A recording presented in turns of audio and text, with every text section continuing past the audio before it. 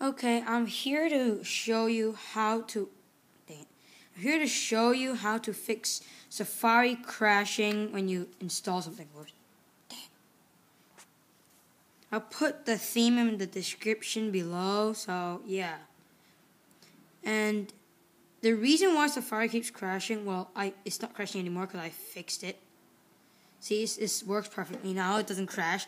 The reason behind this is because Safari Download Manager. So people who have Safari Download Manager, like the new version came with like some sort of bug, so then it doesn't work.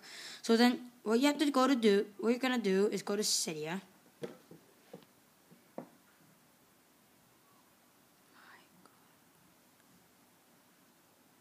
Okay, so what you're gonna do, well, you're gonna search Safari. It should come on Safari Download Manager. Mine's unticked because the new version like messed up Safari, so like I don't have it. So I'm gonna download it next time until the bug is fixed. So that is how you fix it. Thank you for looking, and I'll make another video on my sources, apps, and stuff next time. Thank you. Bye.